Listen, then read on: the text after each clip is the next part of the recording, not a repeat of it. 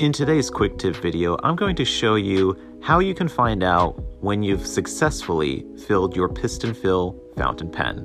That is, of course, if you have a piston filler that is not a demonstrator. If you have a demonstrator like this Peter Plume fountain pen, you could see the ink inside.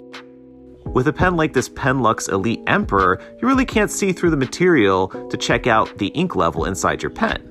Not to worry, because we have a couple of tips to show you how you successfully filled your pen.